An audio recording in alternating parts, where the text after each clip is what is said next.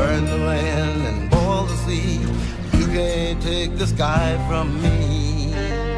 Hello world, Kid Quad here, and you're tuned in to Manifestations. It's Season 2, Episode 2 here in the FPV journey, and I'm still flying the iFlight Nazgul 5 V2. I mean, it's been an absolute beast. I haven't broken any arms. I haven't even had to change a motor. The most I've had to do was a little camera connection problem I had, and you know, the V2 finder that I keep, you know, flying off and ejecting into nowhere. But outside of that, this thing is a tank. I have started practicing my Juicy Flow style, which is a lot of fun, but in doing so, I realized this whole time I've had my camera angle at like 40 degrees. Like, I've been going super fast.